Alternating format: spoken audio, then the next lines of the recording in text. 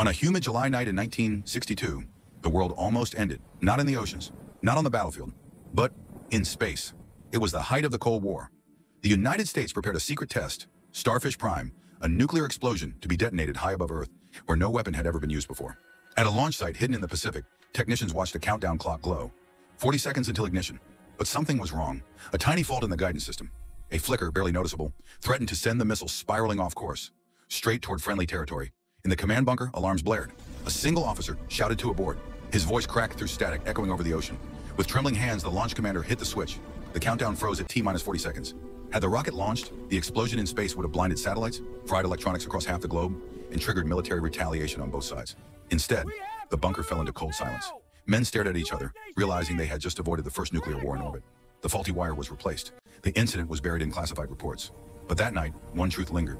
Humanity survived because a single red button was pressed in time.